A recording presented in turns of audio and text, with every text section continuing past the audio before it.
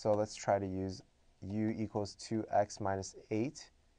du equals 2 dx. dx equals 1/2 du. Okay, so substituting that in, u cubed dx equals 1/2 du. So we pull the 1/2 out and becomes 0 to 2 u cubed du. And taking the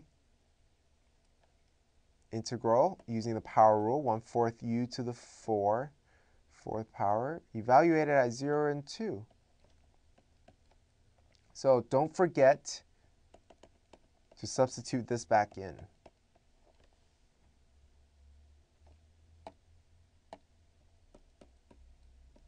One half times 1/4, which we can just pull out of that equation,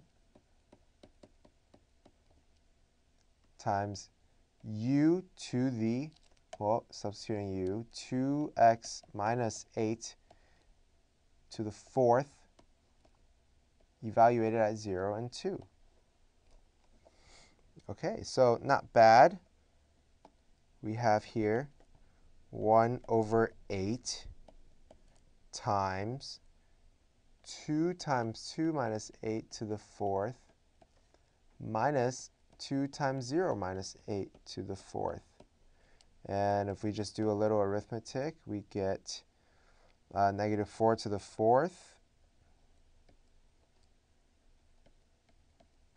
minus -8 to the 4th. And skipping through some arithmetic, we end up with an answer that looks like -480.